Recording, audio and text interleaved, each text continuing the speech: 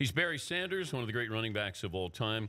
And prior to Barry joining us, we were talking about how athletes retire. We're talking about Kobe Bryant. You had Michael Jordan, Sugar Ray Leonard. And I was privy. I had a great relationship with Barry when he was still playing through his agent. And I remember when his agent, Peter Schaefer, called me. It was a Sunday night, I believe. And he said, Barry is at the airport. He's going to London. He is retiring. And I was trying to process all this. And he said, I said, Pete, what are you talking about? He goes, Barry's at the airport. He's flying to London. He's going to announce his retirement. And I said, well, why is he going to London? He goes, he wants to get out of the United States just to be able to get away from everybody. And Barry Sanders joins us now. What was going through your mind that you just say, that's it, I'm done, going to the airport, getting on a plane and going to London, and I'm done with football? You know what was crazy about that day was I was on the plane, the flight was delayed. Then, you know, people kind of put two and two together. Okay, the Lions training camp starts like tomorrow. What is he doing on the plane? And so they were literally reporters that had gotten to the gate to try to get onto the plane. Obviously, that you can't do that. But it was just such a bizarre sequence. It just seemed like a good idea at the time to get away. I don't know. Did you second guess? Like when you're on the plane, you got a 7-hour flight. At any point did you say, I think I'm making a mistake? You mean the flight was a mistake? Or retiring. Well, retirement, right. Yeah, retiring. No, I was pretty sure that was the thing for me to do at the time.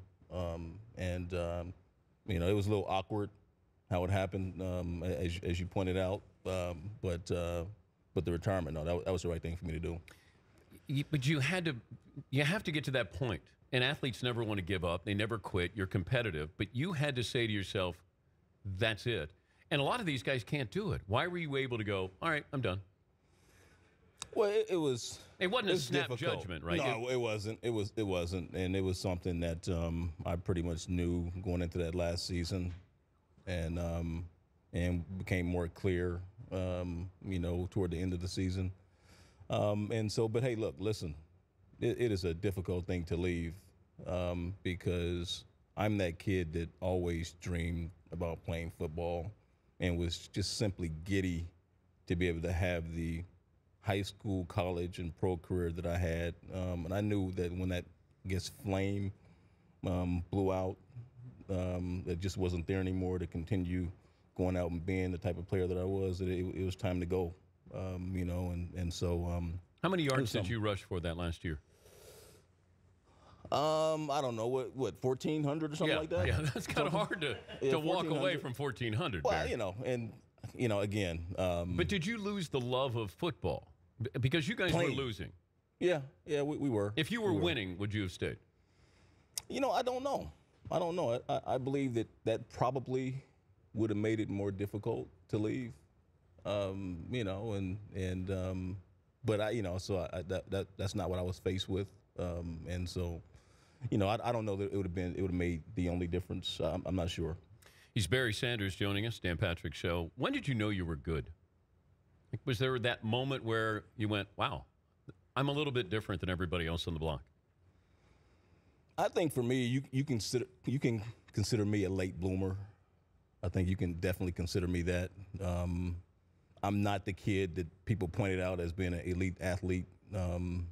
Even on through high school, I wasn't.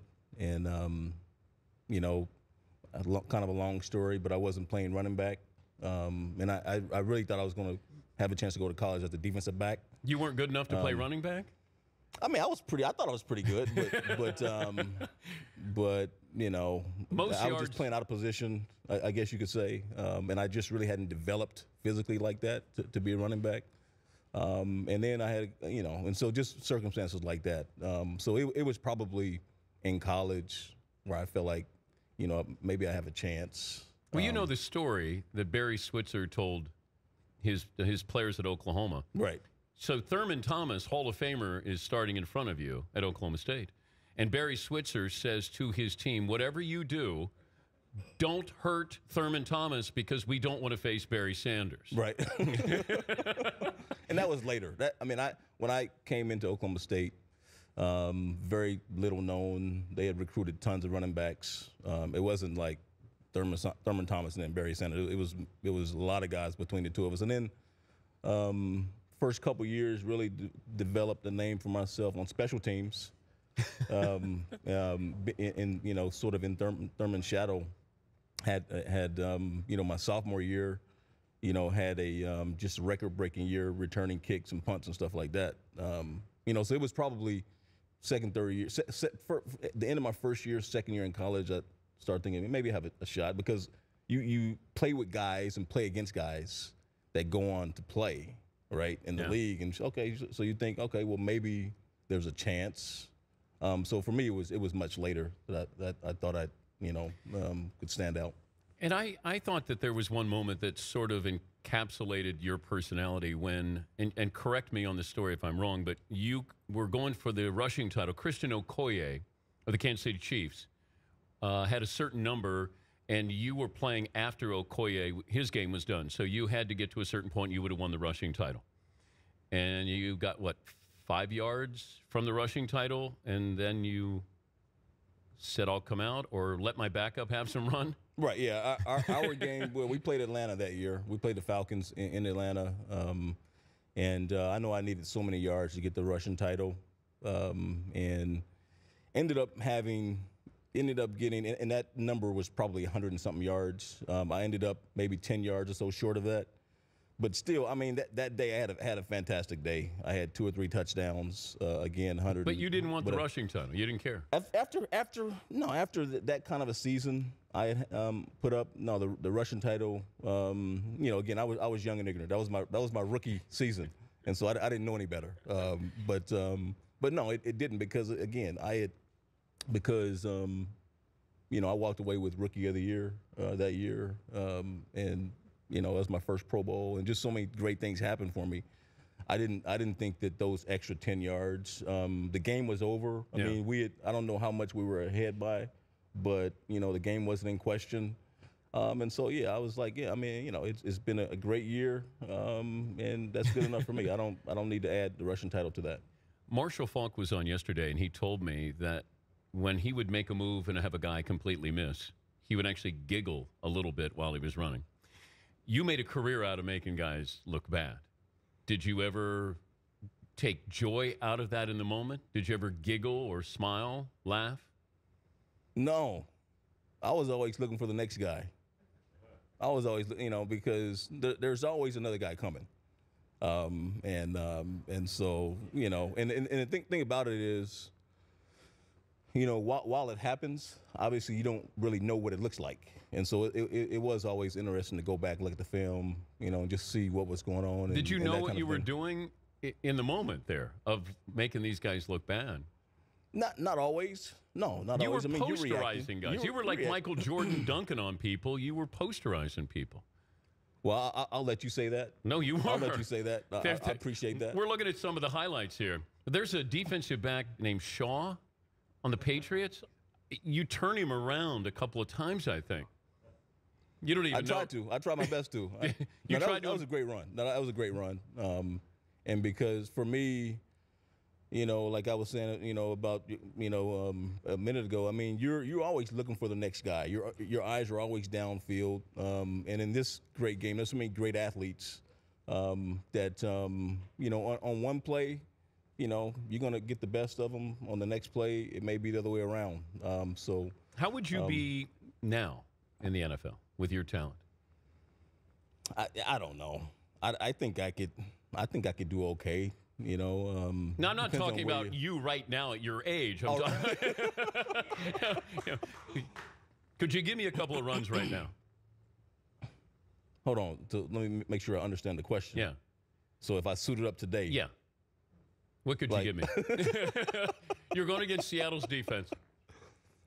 But which offensive line do I have? That's the question. I mean, are you giving me like Dallas's? Are you giving me the Cowboys? You got the Cowboys line. You got DeMarco Murray's line. I'll take that. Absolutely. I'll take that. What can you give me? Maybe I can give you, I don't know, 75 yards. 60, 75 yards.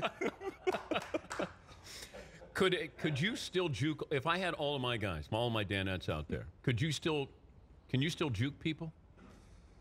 I hope so. I hope so. I haven't tried.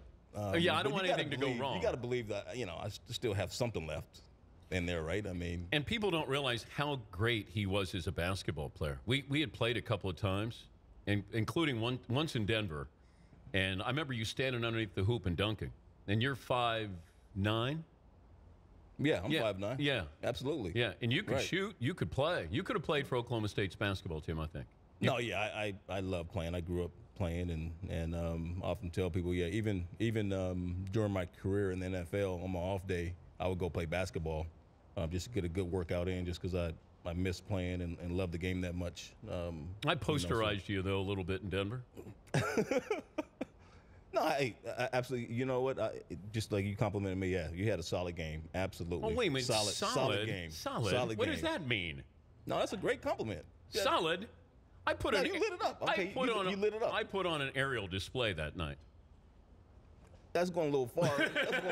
But yeah, you solid showing, or mad game. However you want to put it. Well, I wouldn't describe you as a solid running back.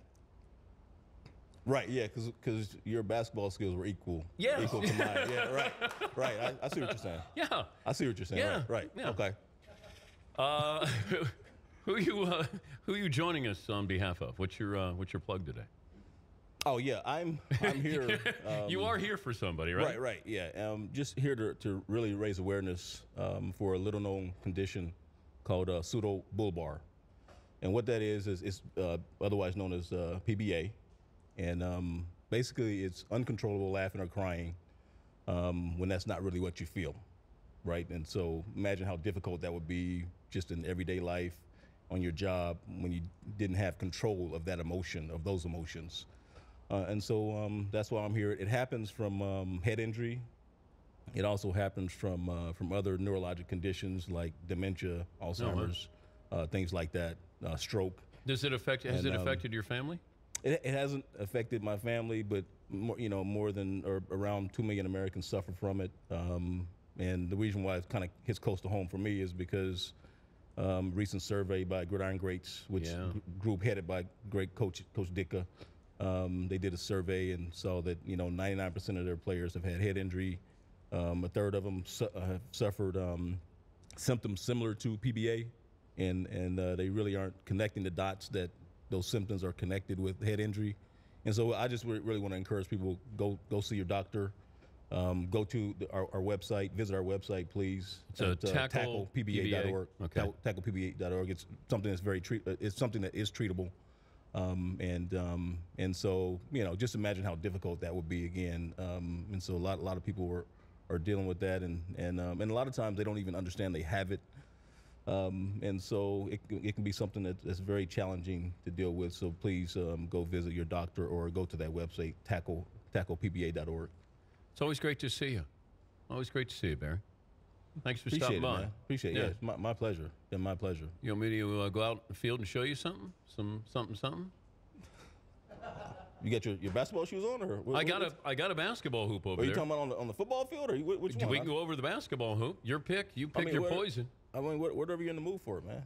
Whatever. I'm like you. I know you do it all. I'm ready to walk away from basketball just because I got bored with it, just like you walked away from football. Right.